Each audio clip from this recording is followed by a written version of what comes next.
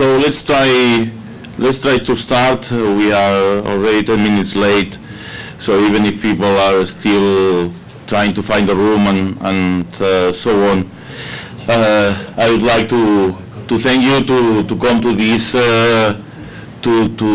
first actually side event of this week. We proposed this title, The Role of Research and Innovation in the EuroGEOSS Regional Initiative. I'm Joan Mazó. I work in CREAF in a research group.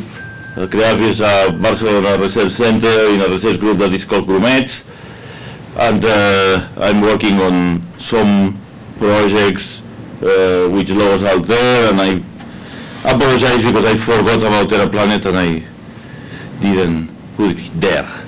So I'm always doing this, forgetting things. So when I was trying to prepare this session, I was wondering what to do, and I had the alternative of preparing a very formal session with people that speak, and then questions, normal format. But I thought, come on, it's 8 o'clock in the morning, people are just arriving, they probably are in a jet lag. So instead of doing that, let's just try to be imaginative, and when you are imaginative you risk things. So I propose a different format. Let's start saying that we have heard about this idea of EuroGEOSS. It is one of the regional initiatives of GEOS, of course, AfriGEOS, AmeriGEOS, Asia-Pacific GEOS, and now EuroGEOSS. So what is EuroGEOSS? So sorry, because I will not say what is, because there is a launching event just by the end of the day, and they will tell you everything about that. But even if I will not say anything, we have an intuition of what should be, so we can still speak even if we don't know exactly about what. I don't know if you want to say some words about it, or we just go ahead and see. Please. I believe it's better that you come to use one of these mics just for the people in the streaming. Okay, thank you everybody. So I'm Marjan van Mierlo, I work for the European Commission, and this afternoon we're going to have the launch event of the EuroGEOSS initiative. It's already been sort of out there in concept and so on, so that's why we're talking about it here, but the official launch will be this afternoon. The DG of Research is going to be there, he's also the lead co-chair. He's going to give some welcome words, and then Jack Matt is going to give a presentation about the concept. We will have something about EuroGEOSS and Copernicus there, and then we have a couple of examples. One of them by Thierry Chen, who's also here. We have Pierre Deveny and we have Max Kraglia. So I invite you all to come here. It's also in this room, so I hope you have enough space to fit everybody in. But please come here. It's at 4:30. So thank you. Thank you, John. Yes, you are welcome. There is also another event related with EuroGEOSS here just after this one, and this is the one that are organizing the research infrastructures that you will lead, I believe. So please, this is not the last time that you are going to hear all this, of course. This is just the beginning. So when the issue of the EuroGEOSS was presented and I read the first drafts, I had the kind of a feeling that the intentions of the Commission was to consolidate what was already there, instead of pushing new things or going forward on or even beyond in some aspects. And I thought maybe from the research point of view, we can still say something about GEOS and the European perspective on that. So I wanted to discuss with you which are these innovative things that we still believe that EuroGEOSS need, that we can accumulate to the things that we have been doing for several years now. The format is very simple. We are going to structure this discussion in 3 blocks. The first block, we are going to talk about the potential of the current European data products. In the second block, we are going to talk about analytics and visualization of data. And the third block, we are going to talk about data management in general. So for each block, I will propose less than 10 minutes video, except the first one, and it's a little bit longer, for inspiration. And then I will ask everybody to participate in a 20-minute discussion related to the topic video and the general framework of these discussions today. I will propose some initial questions to start, but you can divert from those, of course, with new additions. And I will try to record the possible discussions and actions that emerge from this discussion. So let's go ahead with the first video. It is for the inspiration of this topic, combined use of cross-disciplinary data sets to showcase the power of GEOS and EuroGEOS in particular. So the video is about the global surface water. Alan Lebwart, that actually is here, I saw him this morning. He's not here in this room, but he's here in this building, I mean. He's in the other room. He's in the other room. So it's presenting that video. It is explaining everything about the use of and the goods and bads of this global data set, in particular about the changes that we are doing in the environmental condition, how the surface water shapes are changing. So it is talking about dataset series that starts in 1984 to the day, and is done in a TED format conference. So, okay, so let me go and try and start the video. To do that, I need a mouse, and I don't see anyone in my screen, because it's in the other screen. Okay, now it's in my screen. This is the first one. Pim pim. And now I probably should move it here, maybe.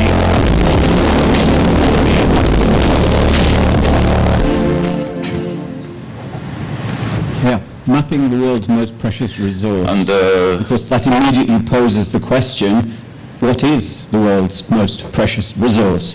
And I'm guessing for some of you it might be gold or diamonds, and for some of you it might be oil or gas maybe. But in fact, for every one of you, in fact, never mind every one of you, every living thing, it's water. No water, no life. Now we know that most of the world's water is actually stored in the oceans, and then some of it's stored in the clouds and in snow and in ice, and some of it's under the planet's surface, and some of it's actually in you as well.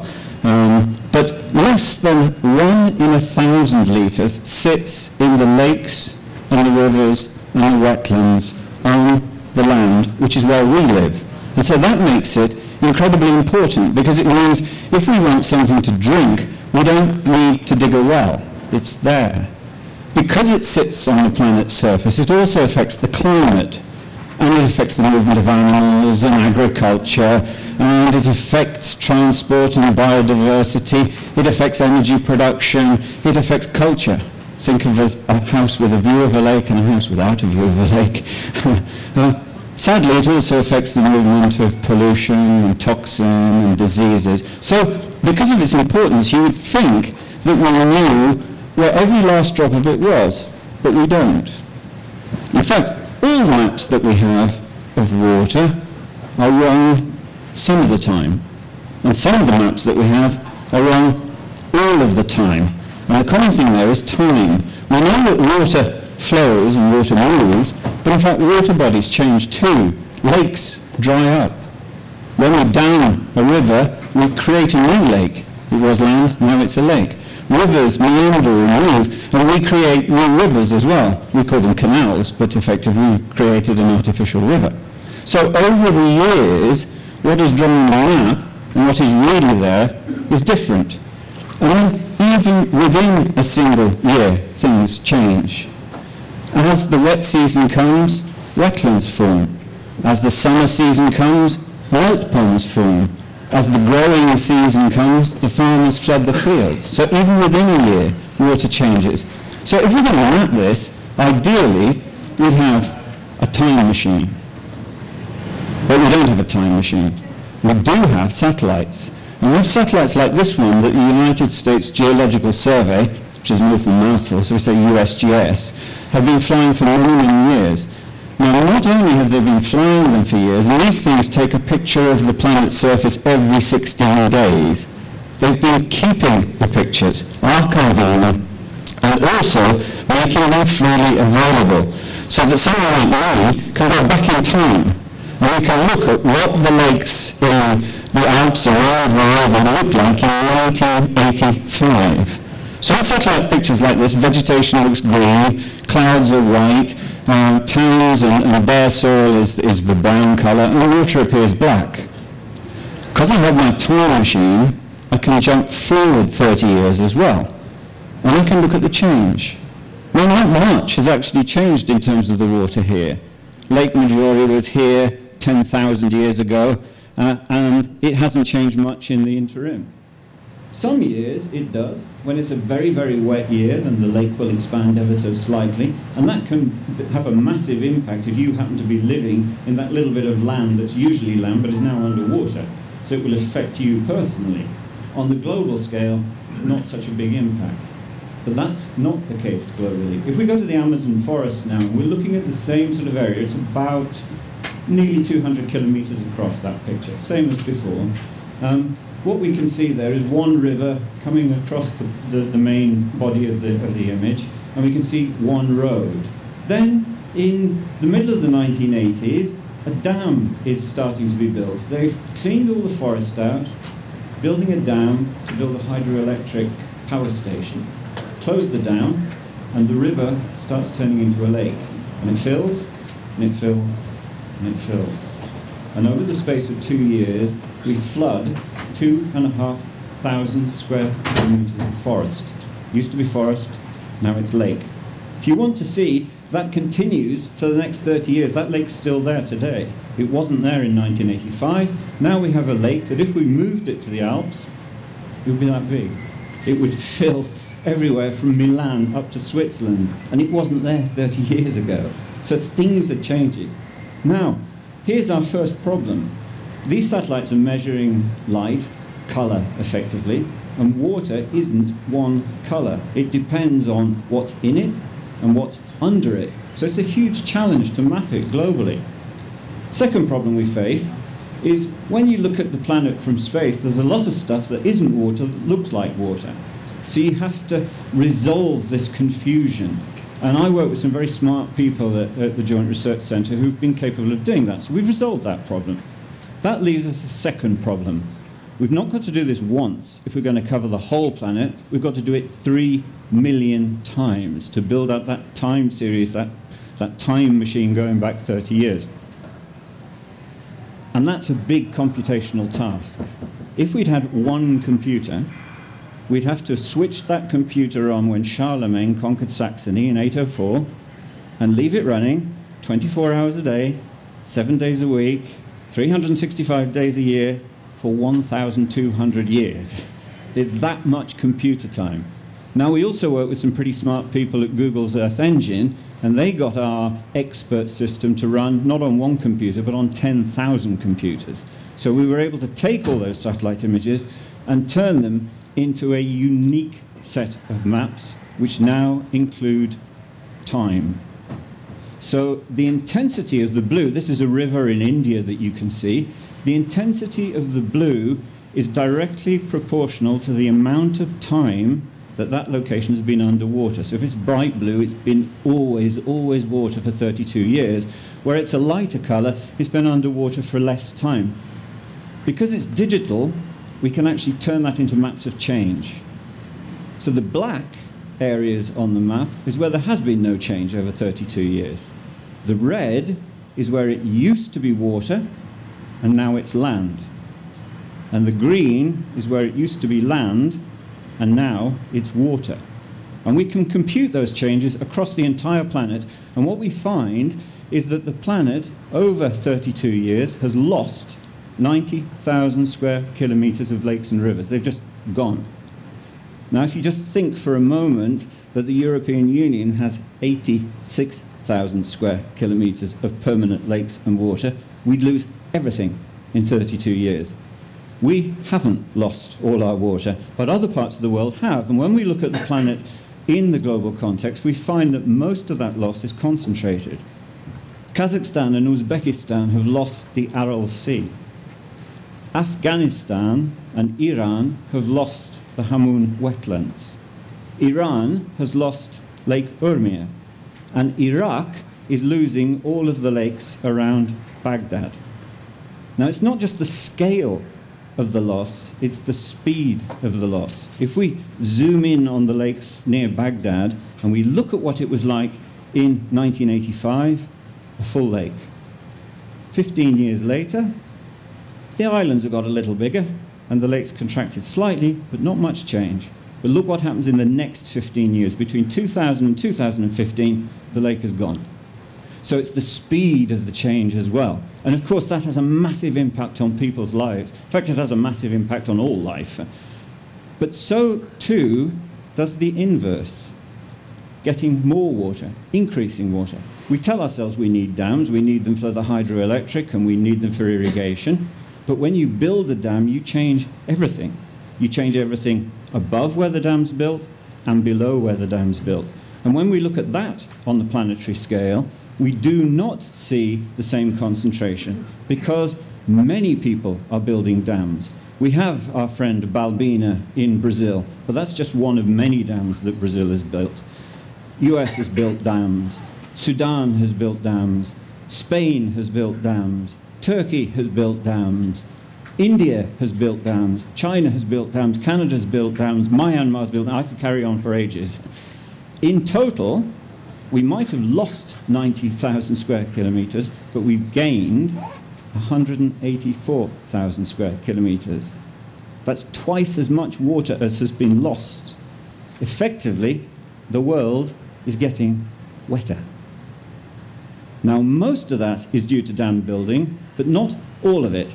And on the third pole, the Himalayan plateau, we're finding that all of the lakes are increasing in size because of climate change. Increased snowmelt, increased glacier runoff, and every single lake, if we go into the Tibetan plateau, is growing in size.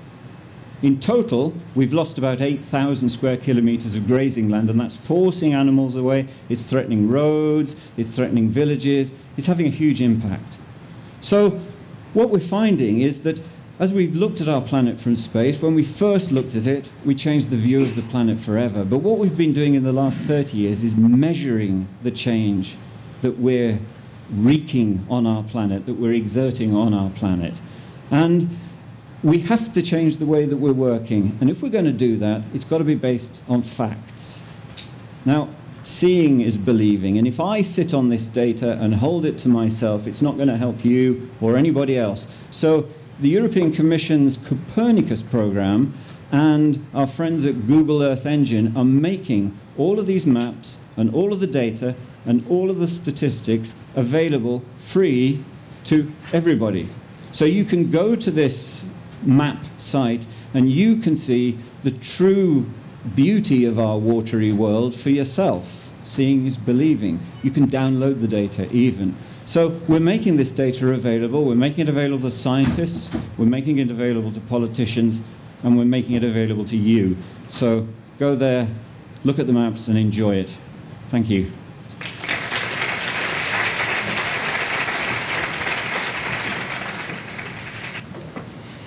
Right, so that is the first one. How I can get rid of this now, here. Right. Oh my.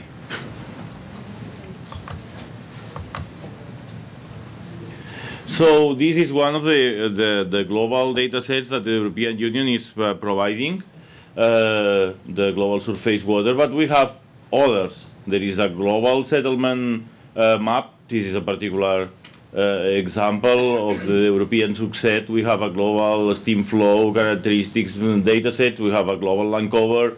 We have an European soil database. And we have even a very imaginative global map of accessibility. And all these maps that I'm showing to you are public. I just guaranteed that there is the download button where you can really get the actual data. So summarizing what we have seen, there are topics about big data, the emphasis on the changes, and the most important thing, at least for the Sustainable Development Goals, this capacity of express granularity, this capacity of tell us exactly where changes are happening, not at the country level, but of course at a much more resolution level.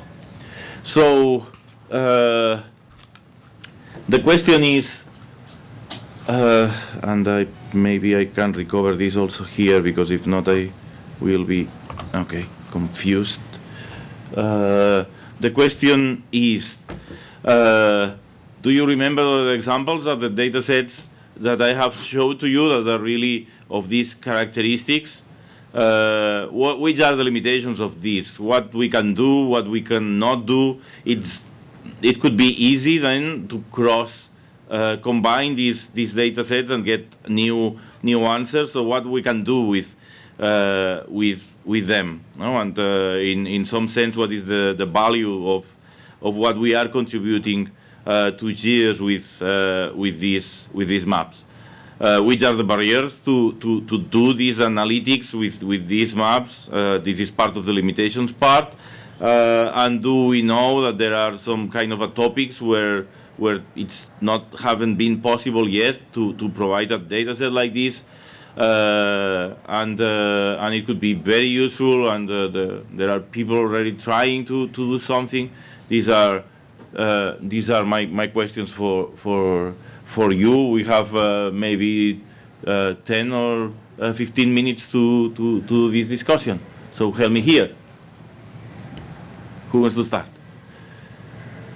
For instance, you are the expert one of the experts on the land, and we have seen that this guy has produced this not just a map of water coverage. He has produced several of them that allow us to see these changes in time. So is it possible to have a land land use map like this with this frequency, or there are technical limitations where we are limiting us to have one every 5 years or something like that? Tell me. Okay. You're asking me? Yeah, absolutely. Can you all understand? Yeah, I don't need a microphone. Well, yeah, thanks for the question. I think it's very interesting for the first time now seeing these 13-meter type of maps coming out. There are several ones which have been mentioned. So there is the water product, there is the global human settlement layer, and there is now, as you probably know, the CCI product which has been produced from 82, not with Landsat though, but with other data sets, including AVHR, Mary's data. They have been also integrated, but it's the first time that there are now change products coming out. Initially, the easy ones are water. The easy one is also human settlement. The more challenging one, the forest maps we've also seen. Forest change maps are existing as well. That's coming out from University of Maryland. But what is more difficult and more challenging is, for example, the differentiation between cropland change versus natural vegetation. That's not still very challenging and has not really been that much addressed. But coming back to this product from CCI, I think it's also the first time that these products are coming out there. There's still a lot of work which needs to be done, and this is the point I want to make. There is still extremely high uncertainty. So mapping is easy. And I think what Alan Bellwood's group has done in the JSC is extraordinary because the accuracy is really high. But it's easy, it's an easy fit. Already when you move to forest, it becomes already much more challenging because it's also related to risk, it's also related to the definition, but also it's related to many other things, spectral separability, for example. But we have to go there. I think it's a really, really important theme. We have the data, we can theoretically do it. We don't quite have the training data yet.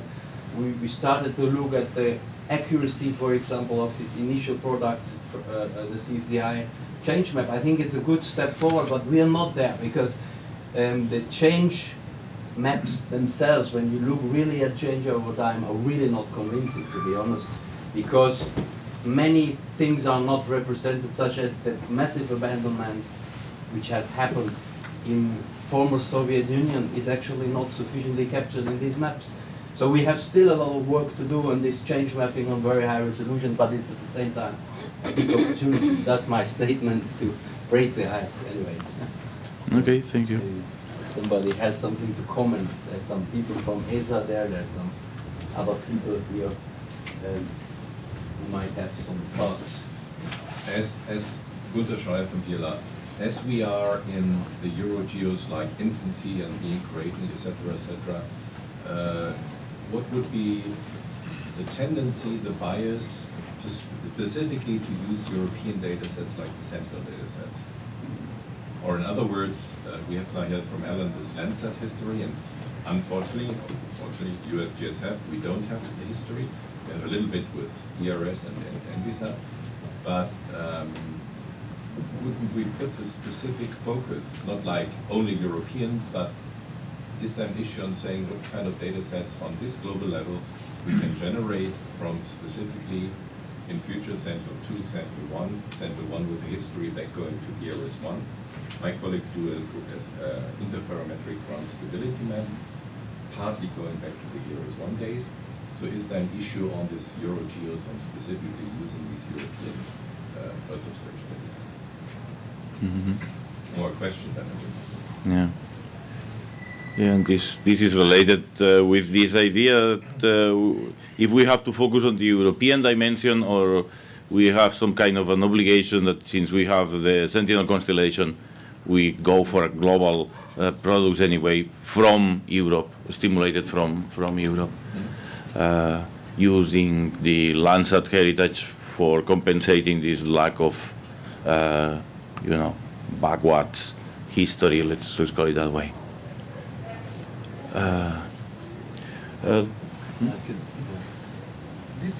Did you do also a study, let's say, who is in fact downloading this type of maps, for what purpose, and are they researchers?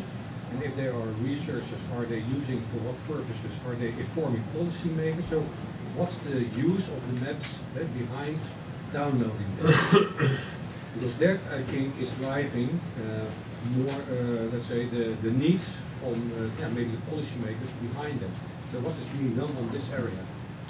Yeah, if I may be provocative here, I don't imagine Donald Trump downloading these data sets for decision making himself. so probably there is some kind of scientific work that needs to be done to translate these data sets into something useful for decision making. I believe some kind of a summary and some kind of change detection. As we said, and so on. This also links with the next video that I wanted to show you on how to interpret data and how to present data in a way that is easier to understand for the decision making. Yeah, just following your remark, is downloading the way to go? Yeah, that's a good question too. Yes. Because there are trends to try to basically send process to where the data are stored and get back the results. So those are kind of paradigm. And you will see all the amount of data that could be available, the size, they are more precise or more bigger than ever. More details. Will it be worth to download, to have those download capacity, rather than changing, having process done and get back the results? It could be something to meditate. Yeah. Actually, the documentary has this emphasis at the beginning on this collaboration with Google that made possible that because of the big data, the difficulties in that part. Yeah. To follow up on this comment, yes, it is really a question what to do with the data. Do you download that? And I guess it's a massive amount of data that you would need to download. So how long would it take to download that, to process it, to do something meaningful with it? And the other way is, well, to push tasks, to push executable code where the data is located, yeah, and then enable a particular process to run on that. Now the problem is, if you have created such a data map, you don't know what others would need in terms of processing. So what you would, the only thing that you could offer is a kind of a processing service or something like a slot, yeah, where others can plug in and execute things to get things back. So because you don't know what others want, you cannot provide a particular executable task. So you need a system, that's what I'm after at the end of the day. Yeah, you need a particular system that allows something like, okay, here is a slot, and trusted applications can plug in here, trusted services can be executed here, but only trusted application and services can hook in here, use our resources and process a particular result that is useful for them. So you rent your data to be used with a service for a particular purpose, for a particular time, and you can use our computational environment, but we need to trust you. And so the pointer is for tomorrow's session. So data processing is great, but you also need a system, you need an APIs, you need to specify something in that direction, how to make good and better use of all these maps and all the data sets that are being produced. And I have to say, this is also easier to say when you say, I have raw data, I want to produce one of these products, but when you have these products, those are distributed in several different places, and then, you know, do this crossing through themes, it's again a challenge. Yeah. What you describe, I mean, GRC and LM specifically for this data set has done it with Google Earth Engine, obviously. Mm-hmm. Yeah. So, but what's currently ongoing, partly also motivated by the Amazon's and Google Earth Engine or Ribbon, is that also Europe is going to respond with European cloud, DIAS, and all these initiatives. Let's see where we finally end up with regard to this. But this is exactly the theme, not just downloading all the data, but offering a platform, a trusted platform where you can put your applications, whatever secure or shared with science it is, merge with other data, but it should be all on the platform. That's right. That's currently ongoing. Maybe ESA colleagues and the European Commission colleagues can talk more about this, DIAS, but also European Science Cloud. So there are several like these initiatives. Amanda Regan, I work in our DGRTD, or I'm on secondment from ESA, and I've been involved in the EuroGEOSS concept paper. Just to say that the idea of EuroGEOSS is it's the European component to GEOSS, first of all. It's not going to be limited to just European data sets. So open data sets like Landsat or any others, they can be, we're not going to put an invisible fence around, oh, this is mine, this is not yours, you know. So I think we need, we're looking at all available data sets. We're also working with DIAS, with the European Science open data. So we're trying to connect all of these elements together. And yeah, there'll be more information in the launch event later. Thanks. Wonder about different data sets. I don't know what you want to say, but I was thinking about is, can we do global things about habitats going beyond land cover? That's what I mean. But say what you wanted to say first. I can reply to your question. it's good to have all these data sets, but it's even better if the politicians and the people who are going to use them can trust them. Yes. In order to be able to trust, if I apply methodology to a global level, then this methodology might not be in specific areas as accurate as it should be for the politicians to take decisions upon. So there are some regional networks already operating, trying to validate here and there the global products. I think it could be nice if we can somehow coordinate, in a sense, all these efforts, because there are publications coming here and there. I have validated here, I have validated there, I found these results. So if we can coordinate this and bring it to a kind of centralized database or whatever, so that this data can also be trusted with a specific accuracy percentage. In matters of translating one product to the other, there are one-to-many relations. It's not one-to-one always, and there are many different nomenclatures. And there are some efforts done by the Eagle Group, so far I know, and also by the LCCS, trying to give ways to translate from one to the other, so from flood cover categories to habitat categories, and moreover to ecosystem, let's say, services and so on, as a prolongation. Yeah, and this is also related with the essential variables work, the vocabularies. The vocabularies are more for maybe what you were talking about were more for categories, but in the continuous domain, the essential variables are also things that we are talking about. What about habitats? Can we build a global map about habitats and habitat change detection and ecosystem services and all this stuff? You're asking me? Yeah.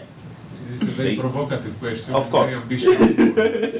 But through many projects we are trying to do that for specific reasons and try to understand the functioning behind. Mm-hmm. And this cannot only be solved by the remote sensing per se. We need the expert knowledge, and we need that the ecologists understand the remote sensing people, and that the remote sensing people understand the ecologists to come together to bring this forward. Yeah, just one thing. I think if we really want to fully understand globally the degree of biodiversity loss, these kind of change maps of habitats, well, it's basically translating the land cover to a habitat class. And once you do that, you are very close to better understanding biodiversity loss. Essentially, it means to use habitat or land cover information to derive a so-called biodiversity impactness index. So this is basically one way to go, where habitat is an input into understanding habitat loss. And if you have 30-meter reliable land cover change information as we have for the water, I think we are very close to much better understand threats and changes in biodiversity, especially with respect to the well-documented ones, which are the birds and the mammals and so on. But that's the first step. So I think it's extremely valuable, those change products, of course, taking into account a certain kind of legend, crosswalking definition, using the Eagle or the LCCS concept. I fully agree. Let me, in the interest of moving on, let me do even the most difficult question. I will say an acronym, and you will say maybe only a word or a sentence, a very high resolution. It's an acronym, yeah. Okay, the resolution is crucial if you are talking about biodiversity changes in specific areas, such as in the Mediterranean areas, where you cannot use high-resolution data. The problem is that now you have regular coverage of very high-resolution data, and this is really a problem for people really interested in habitat changes. Another problem is the availability of centralized in situ data that you need to combine or to provide habitat from land covers. And this is, I think, these are issues related to very high resolution data. But I would like to add something which is related to the semantic related to changes. It is very difficult for me, or probably unfeasible, to talk about change map, global change map, or a regional change map without defining firstly the questions that we are trying to answer. What kind of change? From a Lancover class to another Lancover class, from an habitat to another habitat, or changes within a specific class, both Lancover, habitat, or other things. Mm-hmm. Without this the definition of the specific questions or the definition of the semantic related to changes, it is really difficult to provide useful change products. According to me, because you have different stakeholders, different users, and if you are working with ecologists, they say, please provide me all changes. If you work with the geologists, please provide me all changes. So it's very difficult to provide useful change now, globally or locally, without relating the products to the question. Yeah. This is a problem of the chicken and egg also, no? You produce a data set to answer a specific question, then there are others that are trying to use that data set and combine it to answer other questions, but the product was not formulated for those questions in the first place. So we have difficulties here. Well, and also going back to the very high resolution, we have this lack of continuity, spatial, temporal, and we have also the cost problem on very high resolution too. Okay, let me move on to the next video. This is I was kind of fascinated by this video. I was standing in my living room, just on front of the TV. Throw me whatever you want, and I saw this video on the BBC Channel 4, and I really recommend that you look for the full version of it. But what I wanted to offer you is just a fragment where you will see the history of the humanity in the last 200 years, actually the history of 200 countries, explained using only 2 parameters. And I really love this part. But first, let me just offer you just the start of the video, and that was how I was amazed by it. We live in oh my! is awash with data that comes pouring in from everywhere around us. On its own, this data is just noise and confusion. To make sense of data, to find the meaning in it, we need the powerful branch of science, statistics. Believe me, there's nothing boring about statistics, especially not today when we can make the data sing. With statistics, we can really make sense of the world. And there is more. With statistics, the data deluge, as it's being called, is leading us to an ever greater understanding of life on Earth and the universe beyond. And thanks to the incredible power of today's computers, it may fundamentally transform the process of scientific discovery. I kid you not, statistics is now the sexiest subject around. Okay, so going back to directly to the fragment of the video that I would like to show you. This is start just here. Visualization is right at the heart of my own work too. I teach global health. And I know having the data is not enough. I have to show it in ways people both enjoy and understand. Now, I'm going to try something I've never done before. Animating the data in real space, with a bit of technical assistance from the crew. So, here we go. First, an axis for health. Life expectancy, from 25 years to 75 years. And down here, an axis for wealth, income per person, $400, $4,000, and $40,000. So down here is poor and sick, and up here is rich and healthy. Now, I'm going to show you the world 200 years ago, in 1810. Here come all the countries. Europe brown, Asia red, Middle East green, Africa south of Sahara blue, and the Americas yellow. And the size of the country bubbles show the size of the population. And in 1810, it was pretty crowded down there, wasn't it? All countries were sick and poor. Life expectancy were below 40 in all countries. And only UK and the Netherlands were slightly better off, but not much. And now, why start the world?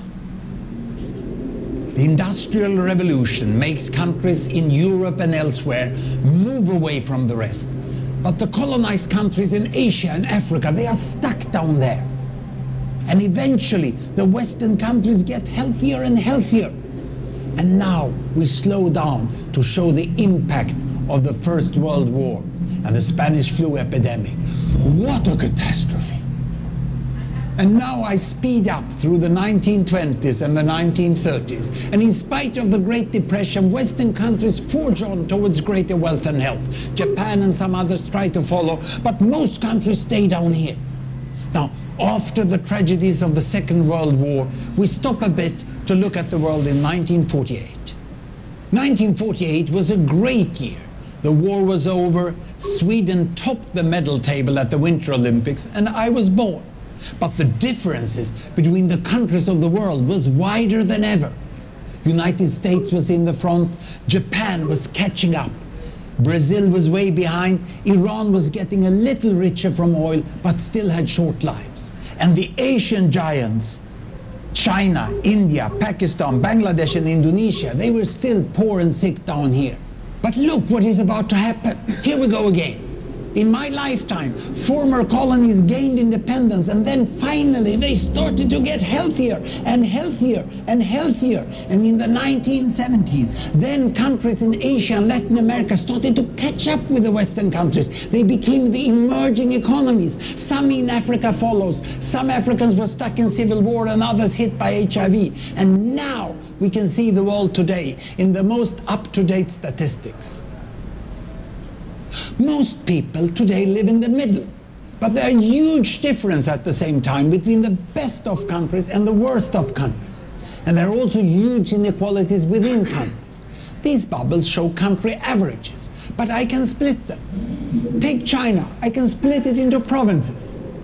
There goes Shanghai. It has the same wealth and health as Italy today.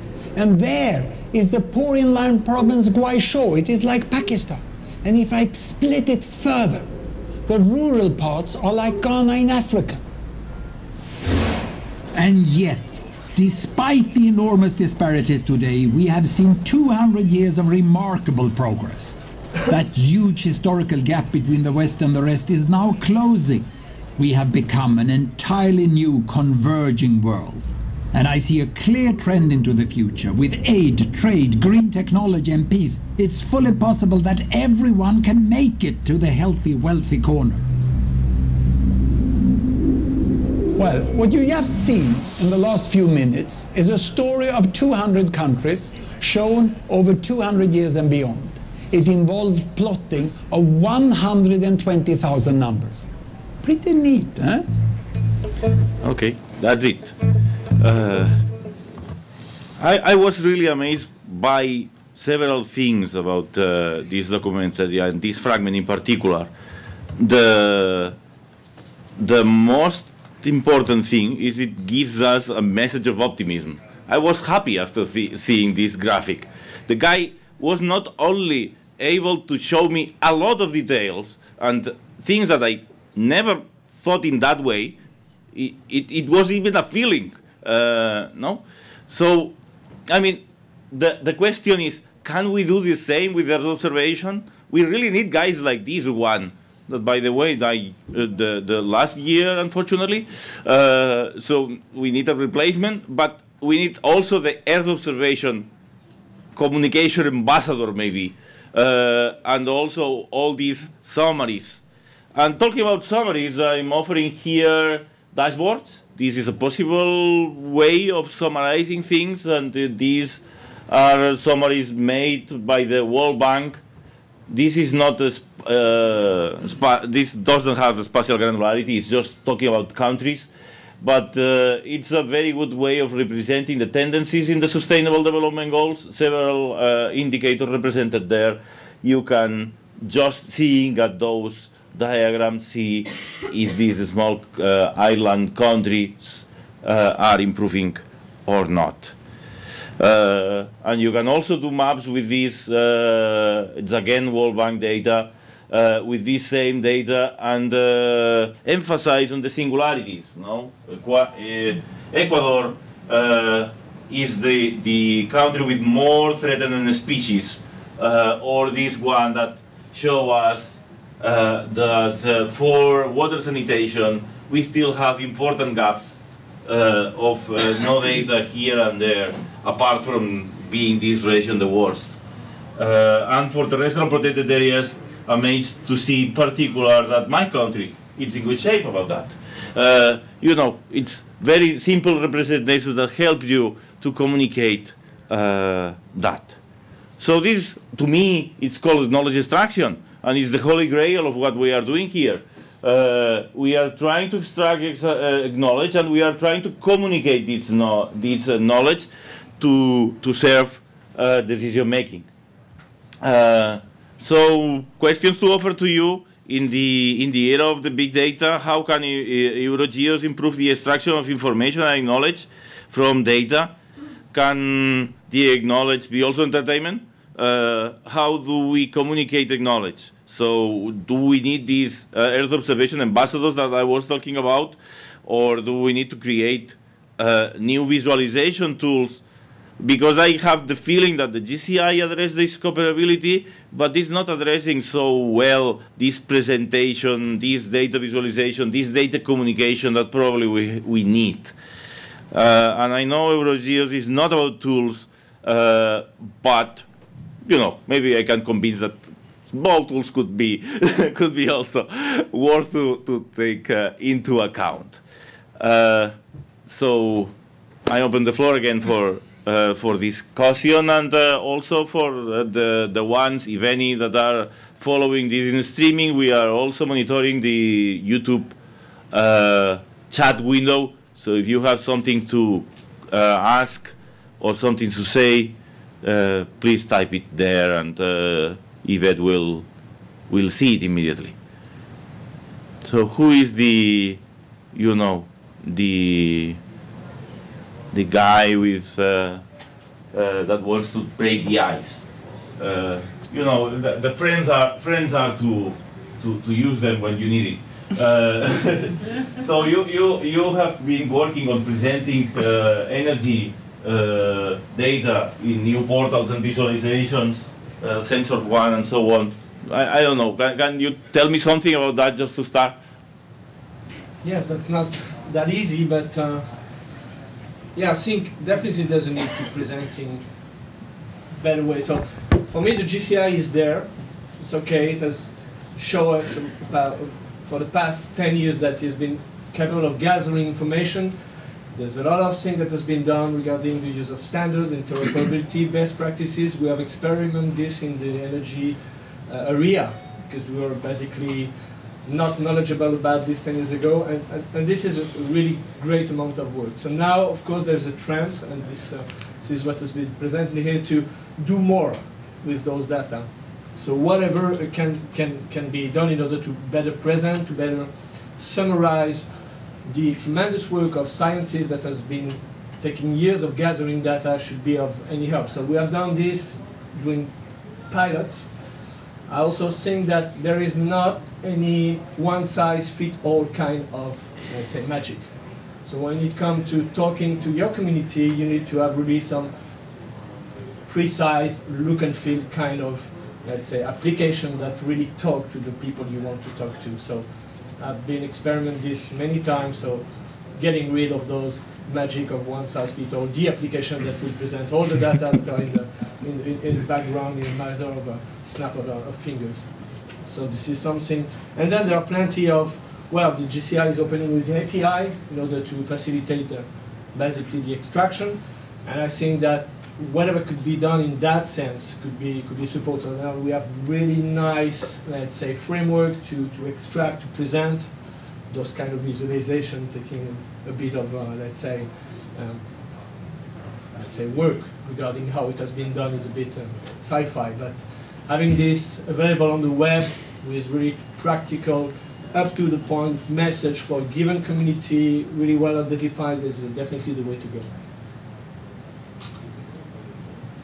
Mm-hmm.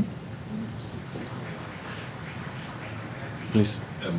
Again, I fully support the idea to better visualize and display data. But on the other hand, especially when it comes to statistics, I guess it was also British author who wrote the famous book, How to Lie with Statistics.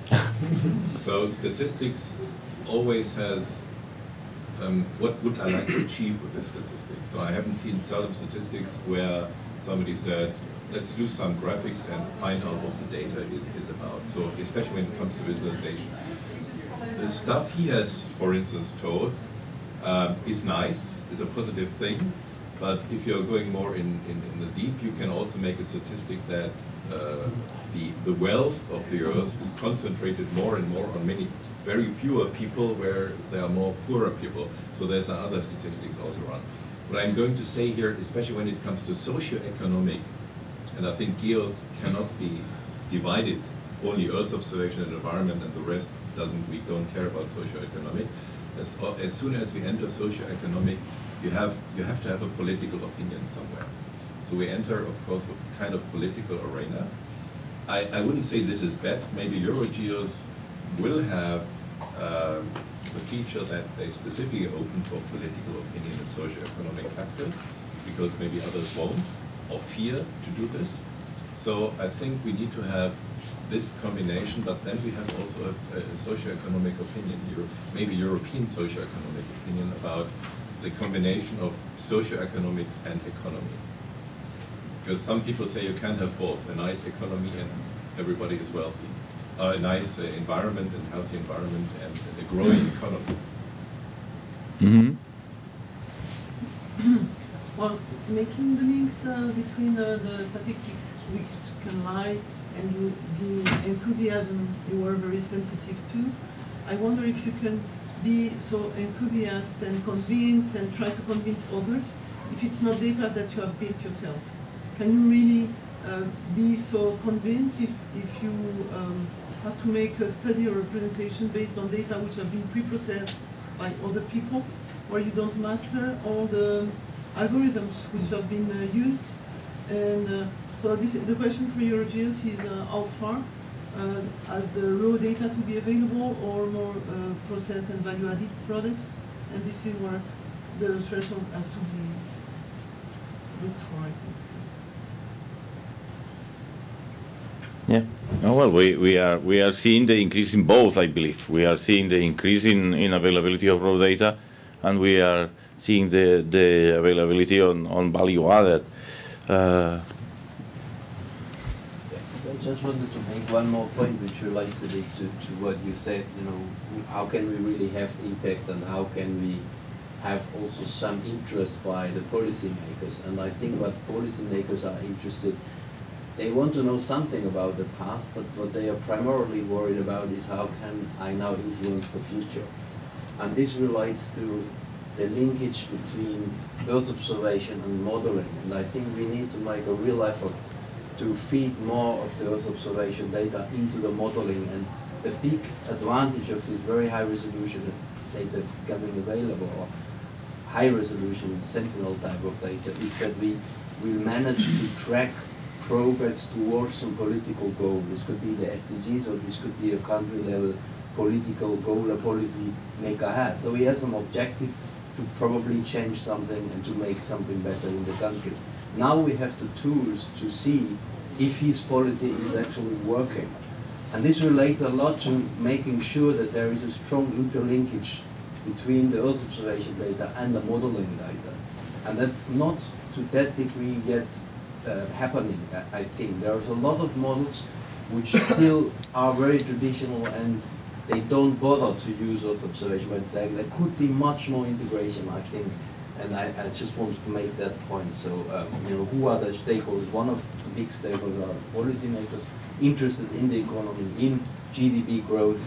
If we can show them there is an economic benefit also in taking additional care of their environment, then we get this win-win kind of situation we're talking about, what Europe is much worried about and what Europe stands for, which is green growth.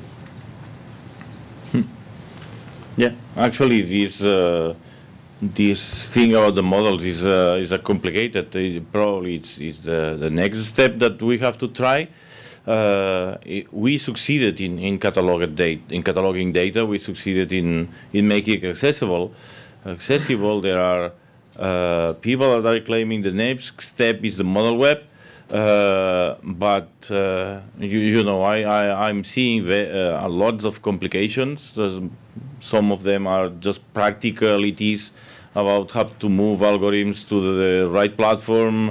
Others are more conceptual about how you find the actual inputs for those models and the sensibility of the models when you change your input.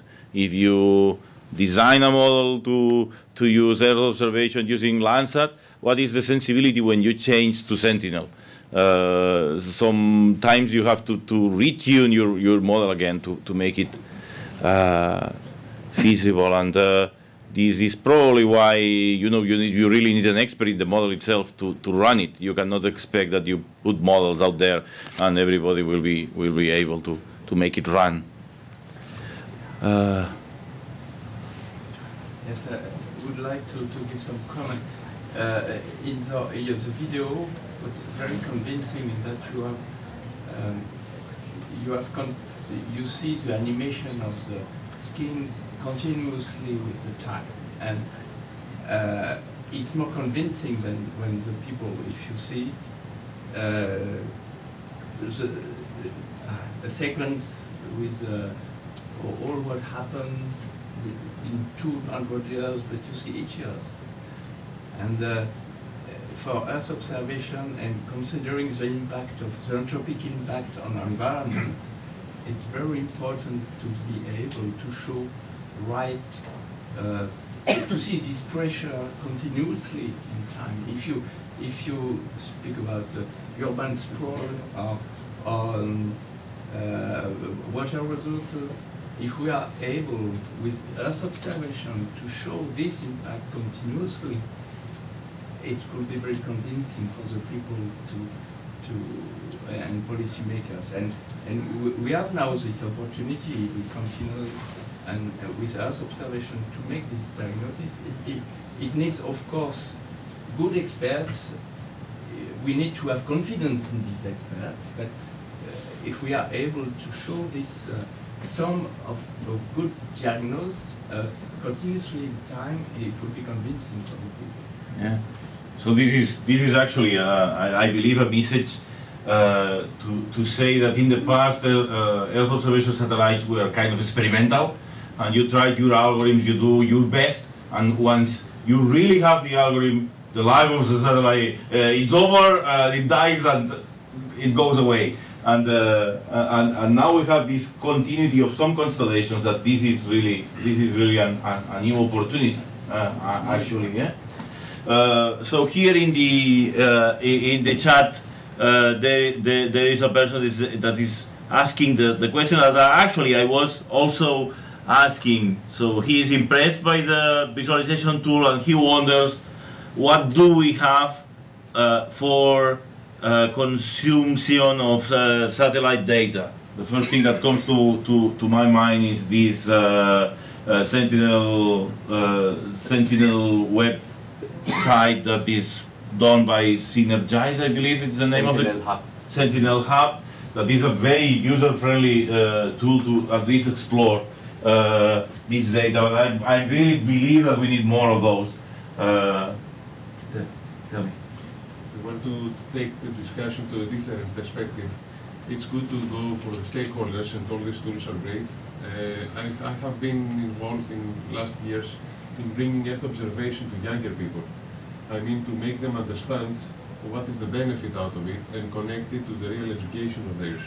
So if the people are getting smarter, so this is for us that might not have done something with an observation in our high school times, but if these people are getting more exposed to such elements, then they will be more willing, or they will be more better adjusted to the reality to make use out of these products. So to that I would like to emphasize the EuroGEOSS, SEOS project and other projects that have run also in national levels. So we have to see also this perspective, because this is the communication with the stakeholders that are now, but what about the stakeholders of the future? If they are more educated, exposed to our topics, then they would be more willing to accept. Actually, it's a good thing. I mean, it's because I wonder, you know, if we go back 50 years or so, how many people is really able to understand a graphic like this? So now it's possible to do a documentary like this, but because everybody is kind of illiterate on reading graphics, but it wasn't in the past. So we need the same for Earth observation. That's what you are asking for, I believe. A final comment while I'm getting prepared for the new video. Thank you. Ivan Putinville from ESA.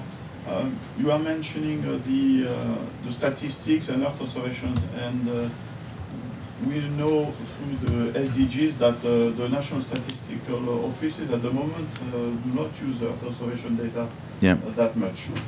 And maybe there in the framework of the SDG, the Sustainable Development Goals 2030 with indicators, there's an opportunity for EuroGEOSS to see which indicators you could contribute to.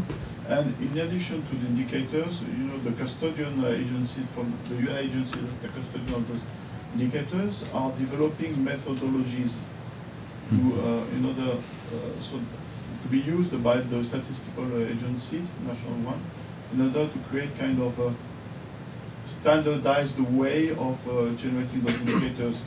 We are mentioning the accuracy of the results that you can generate through from like JRC or through those tools, and maybe also using those methodologies to produce indicators that are requested in the SDGs can be also another way to be explored. Yeah, and we are kind of a generating a transition in the statistical offices that allows them to have this level of granularity that is more detailed than administrative units by using Earth observation. And this is a thing that is starting now, and we will see the progress.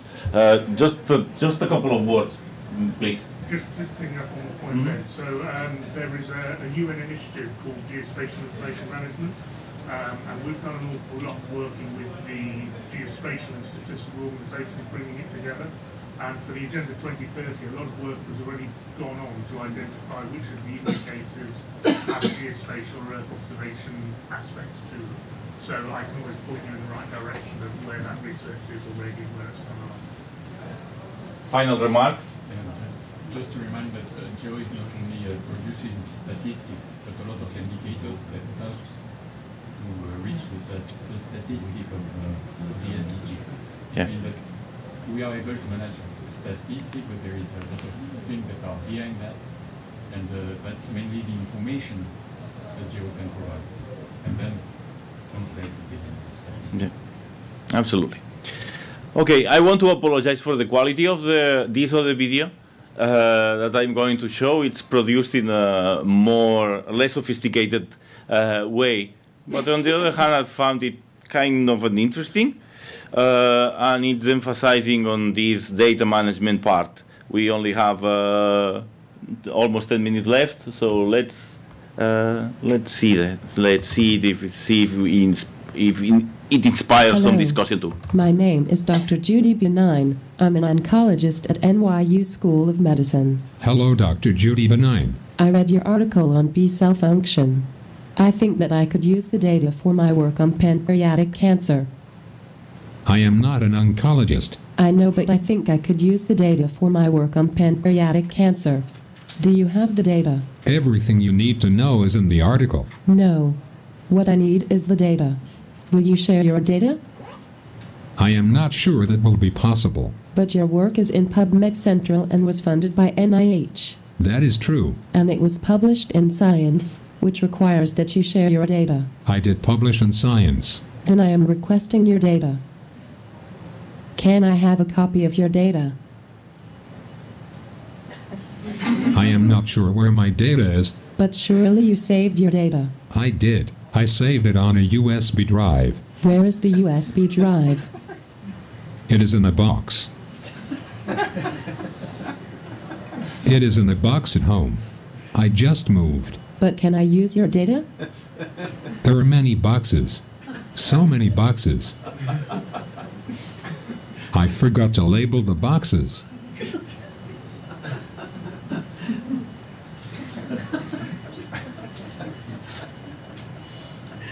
Hello again. Thank you for sending me a copy of your data on a USB drive. I received the envelope yesterday. You are welcome, but I will need that back when you are finished. That is my only copy. I did have a question. What is your question? You might find the answer in my article. No. I received the data, but when I opened it up, it was in hexadecimal. Yes, that is right. I cannot read hexadecimal. You asked for my data and I gave it to you. I have done what you asked. But is there a way to read the hexadecimal? You will need the program that created the hexadecimal file. Yes, I will. What is the name of the program? Cytosynth. I do not know this program. It was a very good program. The company that made the program went bankrupt in 2007. Do you have a copy of the program? I do not use this program anymore because the company that made it went bankrupt.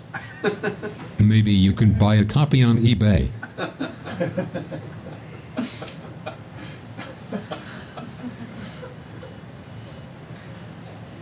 I have good news. You again. I talked to my colleague. She knew a person with a copy of the software. Then why do you need me? Everything you need to know about the data is in the article. I opened the data and I could not understand it. If you have the program, you will find it is clear. Well, I noticed that you called your data fields SAM. Is that an abbreviation? Yes, it is an abbreviation of my co-author's name. His name is Samuel Lee. We called him Sam. I see. And what is the content of the field called SAM1? Ah yes, SAM1 is the level of CXCR4 expression. And what is the content of the field called SAM2? That is logical if you think about it. What is the content of the field called SAM2? I don't remember. What about SAM3? Is there a guide to the data anywhere? Yes, of course. It is the article that is published in Science. The article does not tell me what the field names mean. Is there any record of what these field names mean? Yes. My co-author knows what the content of SAM2 is, and SAM3. And SAM4. Can I talk to your co-author? I'm not sure. I would very much like to talk to your co-author. Well, he was a graduate student. He went back to China 2 years ago. Can I have his contact information? He is in China. His name is Sam Lee. I think I cannot use your data. You could check the article to see if what you need is there. Please stop talking now.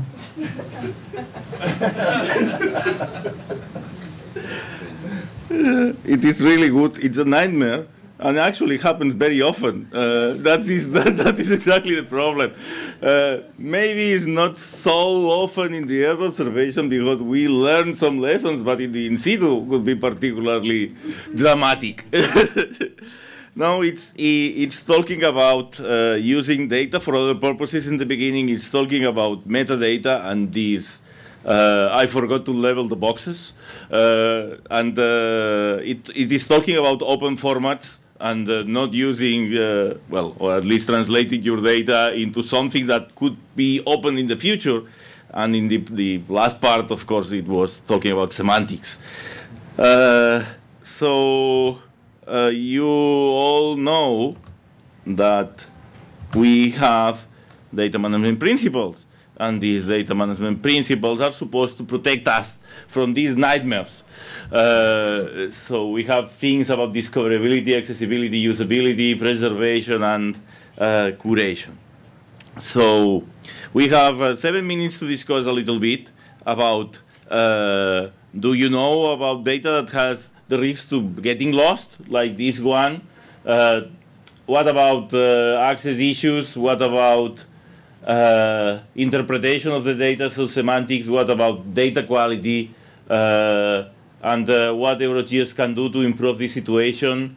Can we connect this world of the analytics and results and publications with the data better, in the way that when you have the publication, you also have access to the data and the reproducibility and all this stuff? And finally, what we can do from the EuroGEOSS point of view to implement the data management principles in Europe. So let's start by asking you if you had this nightmare in the past. Maybe you have it with the Elter, you know, the sites and the...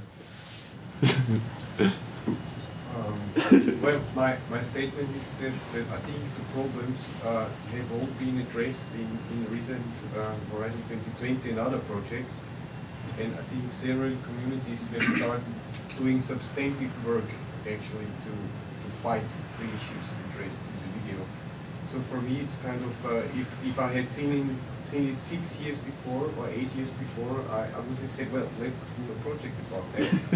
For the time being, there are excellent examples how most of these problems can be avoided. And there is an increasing number of very good services. And what remains to me is kind of a double aspect. I think we still have a lot of work to do in terms of educating people into a new working culture. And the political angle to that is, as long as we don't have proper incentives for also academic careers to support their careers are supported by proper data documentation and provisioning of data, we will still have a continued with these educational issues. So from my point of view, there is a vicious circle, but technically, I'm totally convinced that we don't have much of an issue. Mm-hmm. Most of what it needs technically is in place or in a very, very, very advanced stage to it. Okay. And there will be a presentation about that on the 11th. Okay. I agree. It's a mindset issue. The guy who writes a science article is praised, and the guy who cares for the data is nothing. That's forgotten. So it's so scientists and also large-scale research facilities as DLR tend to be driven by peer-reviewed citation index and not by how you care for your data. That's nice, but it's not valued, or sometimes in cases not valued. So you have to change a little bit perspective. Yeah, and even the publication industry is trying to change that in the good direction. I believe. Yeah, just following what this publication industry recently, we have been asked to provide DOI, not only for, let's say, citation for the article, but DOI regarding in situ measurement data set that we've used in our article. So basically, you need to refer to this kind of process, and we have. We have, let's say, developed and installed a DOI mechanism in order to be bound with a catalog. We operate a catalog GeoNetwork, to name it, and basically we create landing page and DOI automatically. It's a good addition for scientists to make sure that now journal and publisher want to have access to the data set that you use in order to claim what you claim in your article. So this is also, as you say, mentioned in a good direction as it is pushed by journals and the article industry. There was another hand here. Yeah, thank you. Just one more point on this issue of having kind of more access to data, but also at the same time acknowledging people more who produce data. I think this is now happening since, for example, Nature has this journal called Scientific Data. A lot of things are changing. This is a game changer, I think, because for the first time now you will get acknowledged to some degree still not to the same degree as when I agree, when we publish in Science, but it's increasingly happening that the person who produces data is acknowledged by that. So that's a really important and good development, and there should be more of those data journals following the kind of nature data example. The second worry I have is actually around the quality, and that's also mentioned here. I think we're still not quite there in peer reviewing quality. So we are good in peer reviewing an article because it's easy, but peer reviewing the quality of data is really, really important and very, very challenging. So we usually use an accuracy matrix for lots of things, the traditional error matrix, but we know that that just tells you the overall accuracy, but we don't know where the problems are. That's just one example, and I think there needs to be more effort in really engaging more in peer-reviewed data quality control. I think it's essential. Mm-hmm. There is a tendency recently that goes to build up confidence levels of the interpreters of the data. So we are applying, at least to my work, we have applied some levels. For example, somebody is interpreting a field, so I'm pretty sure it is like that. I'm so and so sure, so I'm not so sure, but I point it as such. So these levels can be introduced in the accuracy assessment and generate also weighted accuracy assessment tables. Or also we can speak of uncertainty handling with other ways. I think this is the right direction to do. Maybe the final remark, because we are we have to transition to the other. Refer to the first question, if the data at risk of being lost and what EuroGEOSS could do to improve the situation. I would like to bring the experience of another geo project, the GeoCreo, that we have run an inventory, let's say, trying to find out what are the different data repositories existing in several regions. I mean, not only Europe, but North Africa, Middle East, Balkans, and so on. And we identified more than 54 portals providing really useful and in most of the cases open data, which of course it's not sure if they will continue sustaining their operations in the future. So it's most probably there is a high risk there of this data to being lost. So what we could and what we started doing in our project is to modify these portals to be registered into the GEOSS, to the GCI platform, so that they will continue their operation and continue providing data to the user community. And of course, I imagine that EuroGEOSS could continue playing this role into the engagement of more portals, and even the ones that we have already identified as to be registered and continue their operations through a more common platform that's the GCI. So this is my view.